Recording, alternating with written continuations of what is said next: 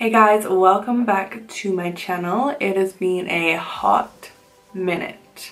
This is like the first time I've filmed in probably like 2 to 2.5 weeks. It's really bad. I fell off the wagon a bit there, but I was just sort of going through a very uninspired time and I just couldn't like find any creative juices to create a look. We've done something creative today, we've worked with a bit of colour, and I honestly love the way it turned out.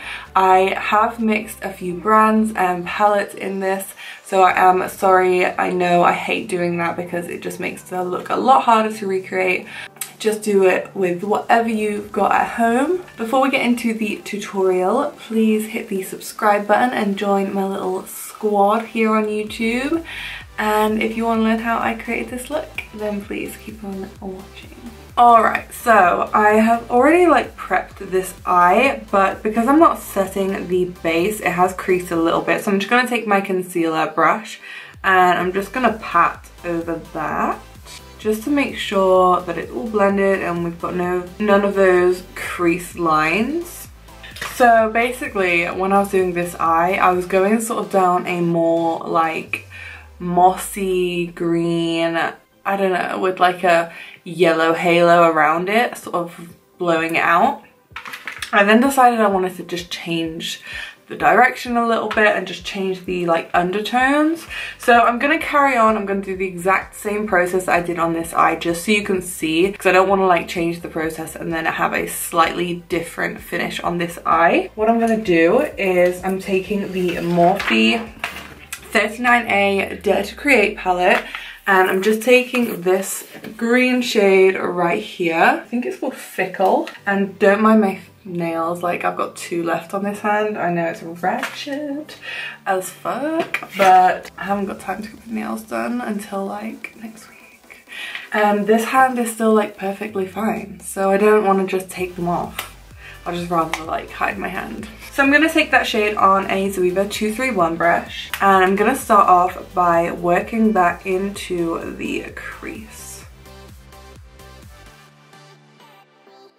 And I'm using Shape Tape on my lid as a base, just because it's got a very full coverage and it does have a matte finish. So I prepped this eye before, like at the same time I did this eye, so it has had time to dry down a little bit, so it's not going to have as much of a tacky finish as like when I did this eye. So I'm just using small circular motions and I'm going all the way through the crease. And I'm just working with what product is on my brush for now. And it doesn't have to look super neat right now because we are going to go and blend out the edges and stuff. Just picking up a little bit more product and same again. I'm just going to keep building that up through the crease. Just using the small circular motions right into the inner corner as well. And then what you can do if it's sort of like throwing you off having that harsh line, you can just take the tip of the brush and really lightly just feather it along the edge and it will just help to blend the colour out a little bit more. Now what I'm doing is taking product on the brush, the same colour, I'm going to sort of stamp it into the crease rather than blending it, just to make that colour really intense.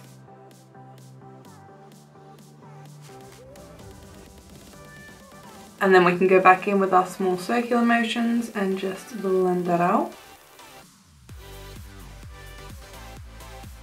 So because we didn't set the base, pressing that product in there is going to help to make sure that doesn't crease and to make sure it lasts all day. The next shade I'm going to take is a single shadow by Illamasqua and it's the yellow one. It's called Hype. This is one of my all-time favorite yellow eyeshadows. It's super pigmented, it's super bright. They're really blendable and nice. Some of the other colors are a little bit harder to blend, but this one is super nice and it's like one of my staple eyeshadows. Like I couldn't live without this, and I don't even think they sell this one anymore, which is really sad. So I'm just taking a Morphe M506 brush and I'm going to feather that right along the edges of where we placed that deep green shade.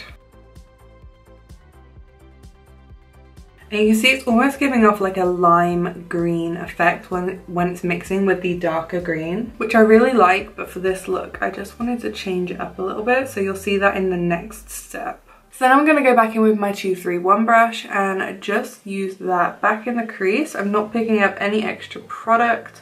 I'm just going to help to blend that green out a little bit further into that yellow shade that we just placed down. And this is just going to help to sort of like elongate it out. Obviously I did add a wing to this look. I wasn't going to, but I'm glad I did. Really like it. Yeah, because we've got a wing on, we don't want it to be too round, because then the wing will sort of look like it's just sticking out of nothing.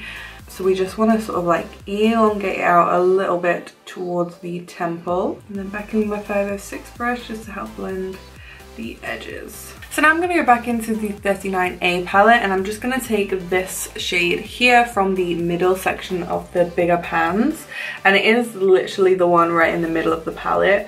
It's just a nice sort of like a warm transition shade, and I'm going to take that on my Zoeva 224 brush. This is one of my all-time favorite brushes. And what I'm going to do is go right over the edge where we place all of that yellow shade and blend it down into the crease as well. And this is just going to help to give it a more, almost like a dirty green look.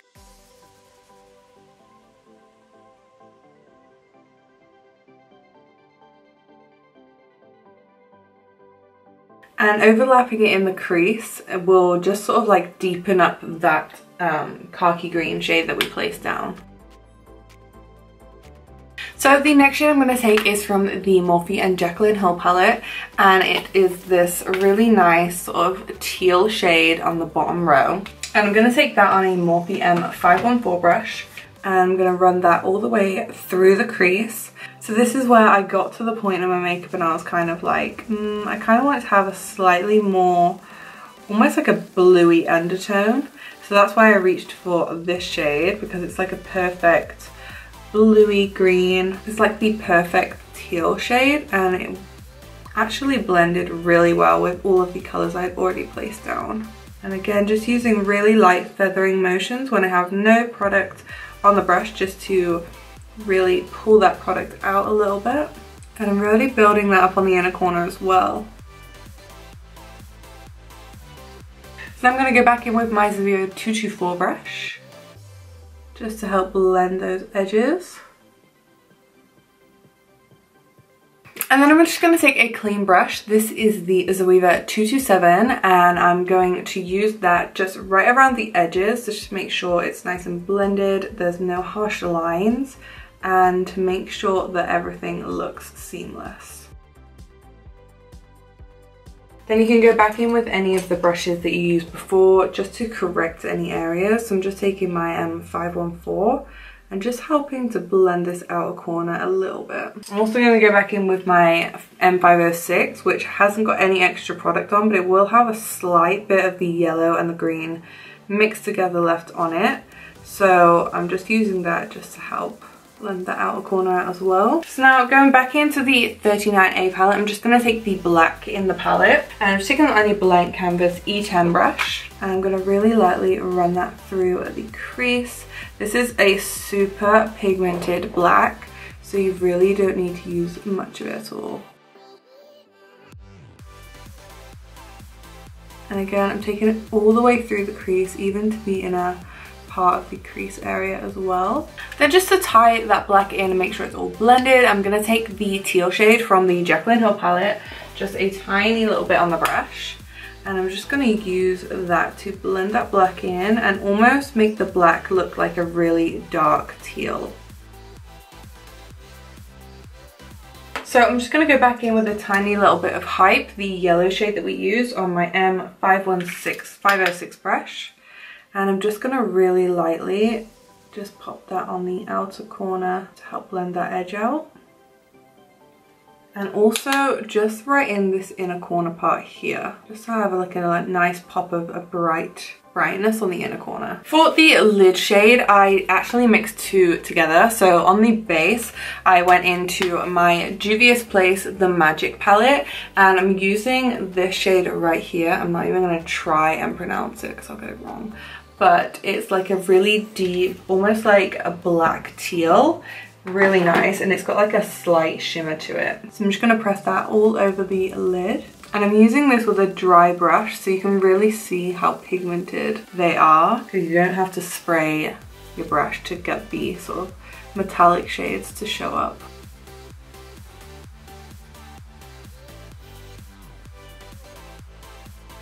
So just to blend the edges of that, I'm just going to take my Morphe 514 brush, and I'm not adding any extra product. I'm just using the edge of the brush just to really help blend that lid shade in with the crease. And then on top of that, I used this sort of like pigment, pressed pigment from Topshop. This one is called U-Turn, and it has like this amazing, it's like really bright green, but it has this amazing pink shift. So when you look to the side, you can see that it shifts to like a pink shade. I don't know if it'll do it with these lights, but. So I'm just gonna take that on a flat synthetic brush, and I'm gonna layer that over the top of where we place that lid shade. All over the lid. I'm sort of, when I've got a little bit left on my brush, tapping it really lightly into the crease as well. And I'm applying a layer of this first with a dry brush, and then I will go in and spray my brush after, just to get it a little bit more intense. And I'm concentrating most of the product onto this sort of portion of the lid here, and I sort of start to really lightly blend it out when you get closer to the outer corner. So now I'm just going to pick up some product and spray my brush, and I'm just using the De-Slick setting spray from Urban Decay. And then I'm going to go straight over the top of where we placed it in the beginning. And it just makes it more intense. So now I'm just going to create my wing, and I'm using my Kat Von D tattoo liner, and I'm just going to sketch that out, make sure it's even to the other side.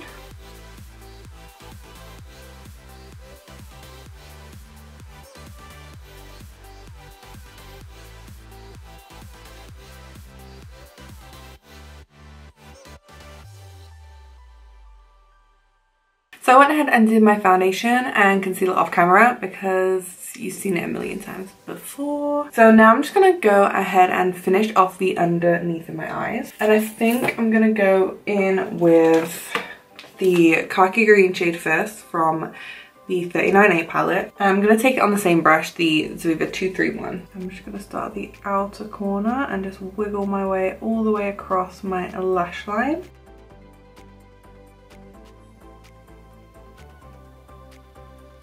Now with that same brush, I'm just going to go straight into the teal shade from the Jaclyn Hill palette and go right over what we just placed down.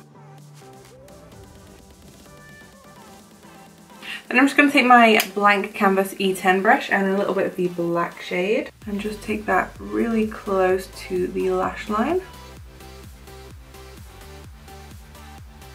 Just mainly on the outer half. And then just like we did on top, I'm going to go back in with the teal shade and go right over the black, just to make sure that it's all sort of tied in and that it doesn't look too black. I want it to look more like a deep teal. So I'm just going to take a tiny little bit of Hype, the yellow that we use, with my 506 brush. And I'm going to focus that right on the inner corner here. And then just taking it just underneath, just to help blend the edges out a little bit. So I'm just going to grab a tiny bit of that Topshop pigment on the brush that I used before, the flat synthetic one. I'm just going to spritz that to make sure no fallout goes on my face. And I'm just going to pop that right here.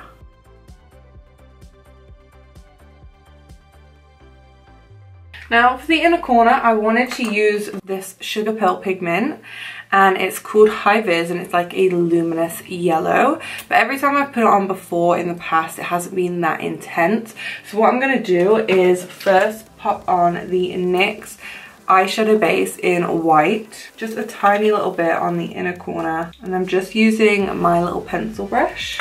So I'm just going to pick up some of that product. I'm going to tap off the excess on the back of my hand, so there's not too much on there. And I'm going to pop it on the inner corner. And this is not only going to brighten up the inner corner for the yellow to stand out a little bit more, it's also going to give it like a sticky base as well. And then I'm going to go straight into the Sugar Pearl pigment.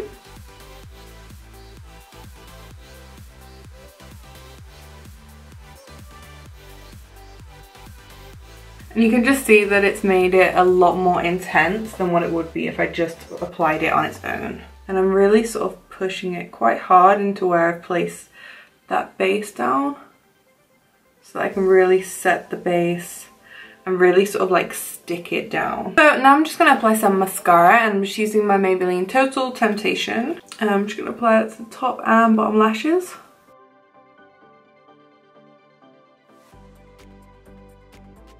And then the lashes I'm going to use are these new ones by Doll Beauty, and these are in the style Jamie G. I think they were inspired by Jamie Genevieve. So I'm just going to apply these off camera and I'll be right back. So now I'm going to highlight my face, and I'm using a new highlighter today. This is the Delite Beauty by Delite Beauty. This is the Doll Beauty highlight in the shade Shine Bright. It looks a bit like this. And this one I would say is really good if you have been looking at the ABH Amrezy highlight and you really want it, but it's £29, like it's pretty pricey for a highlighter. This one is really similar in the way that it looks on the skin, the colour, and also it's £15. So I'm not sure in comparison. You get 12 grams of product in this. I'm not sure how much you do get in the Amrezy one because I haven't checked, but it's really good for £15. So I'm just going to apply this with my Morphe M510 brush, just everywhere that you usually will highlight. So you can see that's like the tiniest amount of product, and it's super reflective, super shiny, and it just gives you like a really nice champagne glow.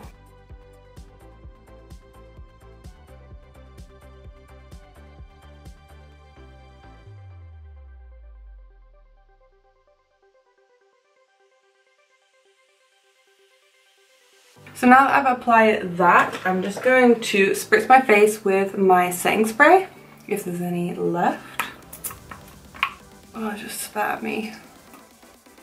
Probably like the last tiny bit of that in the bottom. Just to make my face a little bit damp, I'm just gonna blow it dry a little bit. And then just while my face is still a little bit sticky, I'm just gonna go back over where we just highlighted on the cheekbones.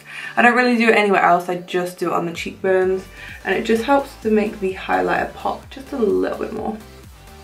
Now I'm just gonna bronze using my Christian Dior Nude Air Bronzer and my usual M500 brush from Morphe.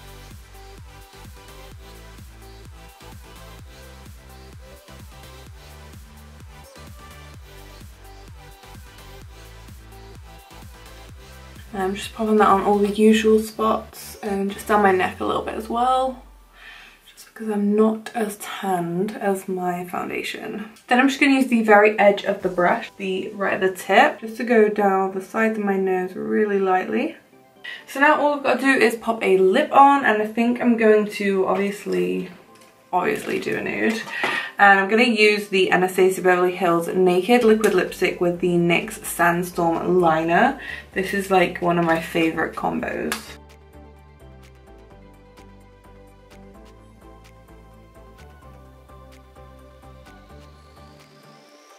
And then I'm just going to go straight over the top, all over my lips with the Naked Liquid Lipstick.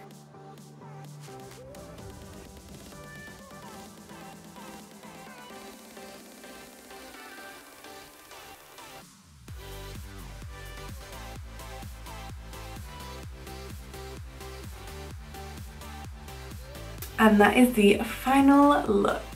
I hope you enjoyed this tutorial. I honestly didn't plan this look out. I haven't practiced it, but I love the way it came out. I love the pop of neon on the inner corner. And yeah, I just think it looks fantastic. If you recreate this look, please let me know. Please tag me so I can go and take a look at it. I love seeing when you guys recreate my work or do looks inspired by me. It just makes me really inspired, and it's nice to know that I am actually making an impact on people. It's really great. So as always, everything will be listed in the description box down below. You can also find my socials down there too, so you can find my Instagram and Twitter. I'm not really the best tweeter, I don't know. I'm not the best person for Twitter. I I don't really get it. I don't get how to use it, to be honest. But Instagram is like my main one. I post on there quite regularly. It'd be great if you could go and follow me there too. If you like this video, please give me a thumbs up and please subscribe to my channel, and don't forget to hit the bell icon as well before you go. And with that being said, I'll see you in my next one. Bye guys.